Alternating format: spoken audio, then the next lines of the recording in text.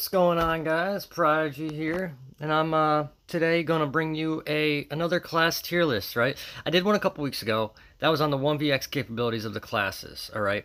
This one is specifically look at that, I'm stuck in the undo. I hate that. Anyway, this one is specifically focused for new players, right? Which classes rank the best for new players and the worst for new players, meaning easy for them to get into or hard for them to get into and get good at, like being a new player, right? So that's what we're going to do today. I'm going to bring you that class tier list. Also, I also just want to thank you guys for supporting me this far. You guys are freaking the MVPs, all right? And I do this all for my phone because I don't have a computer, so it's extremely more difficult for me to do this than the average YouTuber, but I'm doing it because I want to bring you guys content. All right, guys. You're my family, and we're gonna do this, and we're gonna love it. All right. And like I said, don't forget to like and subscribe to keep my channel going, and you can get my content firsthand. Let's go. So here it is, bare bones tier list, ready to be filled in. And like I said, it's not gonna be your normal tier list video where you see them drag and drop. I had to edit it all and do it on a website, and it was a pain because, like I said, I'm on my phone. But we did it, guys. Once again, this is all my opinion based, so it's not factual. However, I will be trying to go in as much detail as possible why they're the best and why they're not the best for new players. And there's only 3 categories you can see: the easiest, sort of easy, and the hardest, okay? First up is the Mag DK, which I put in C, which would be the hardest to get used to, which I believe it to be true. It's a very hard class to understand and get down. Really not new user friendly. It's a dot build, so you gotta be patient, apply your dots. It can be tanky and have good heals, but you gotta know how to set it up. It's just the toolkit's kind of confusing, and like the burst is kind of confusing. So for new players, I wouldn't recommend this. It does have a high skill ceiling though, so once you do get good at it, you get really good. So next we have the Magsork. Ooh, and you look at that. Yeah, my editing skills made it look like I drag and dropped it, but I really didn't. It's all editing. Anyway, Magsork, guys, Magical Sorcerer. This one, I believe, is one of the easiest classes to get used to for new players. Although it does have a high skill ceiling, so when you do get really good at it, you get, like, really good.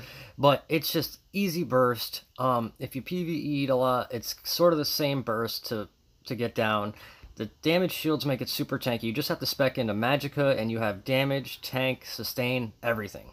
And you get to sit back and pelt people from afar. I mean, it's like a new player's dream. You know what I mean? Like, just, you don't have to be in danger. You can just beat them down from afar. Next up, Magical Templar. I also put in the A slot. Very easy to use. Good for new players. The burst is simple. Does a lot of area damage. You can build really tanky on it. It has really good heals. And it's also another one that if you transition from PvE, that it's still gonna... It's not too different to learn how to PvP with it. It's really not. Very easy class to get used to. The heals are just outstanding, right?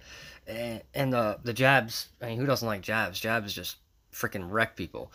So yeah, Magicka Templar, very good for new players. Very easy to learn. Next up is the Standblade. I put in the B category, which means it's, you know, it is kind of easy to get used to. Then again, parts of it are kind of not so easy.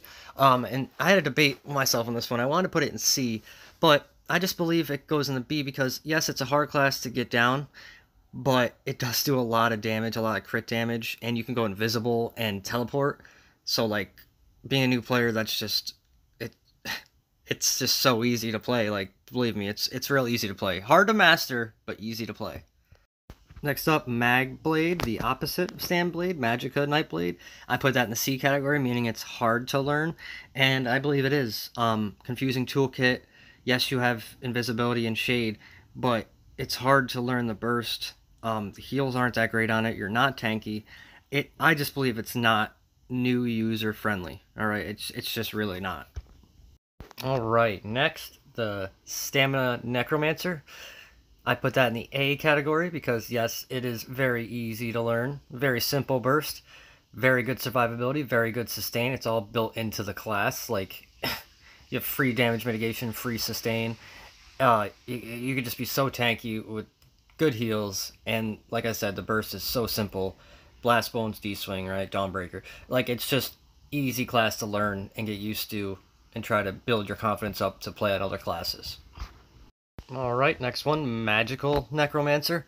Now, guys, I'm not talking about Dark Convergence, so don't even, like, when I'm talking about this class, it's not to include Dark Convergence, alright? This class is a B because, yes, it has all the same, has a better heal and all the same tankiness as a Stamcrow, but the burst is a little bit hard to get down and, like, master, right? And Magic doesn't hit hard as Stam, so that's why I put it in the B category. All right, that's where I think it fits good for new players. It's sort of all right. Next is the Mag Warden, Magical Warden. Warden in general is an easy class to learn. Right, it can be very tanky, has outstanding heals, and the burst is simple. But for the Mag Warden, it's kind of a little bit more difficult to understand the burst and get the right weapons to do the right burst. So that's why I put it in the B category.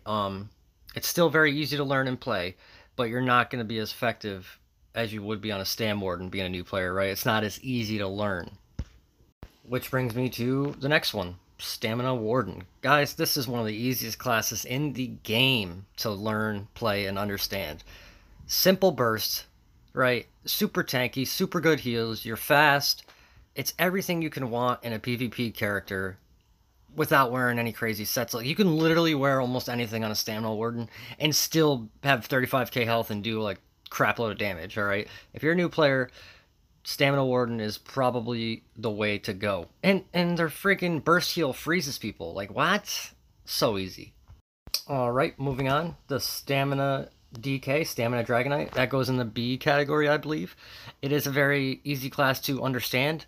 But I just feel like it's a dot build, right? Just like the Mag DK. So you have to be patient, you have to build tanky, and you have to kind of know a little bit about the game to really be effective as a Stam DK.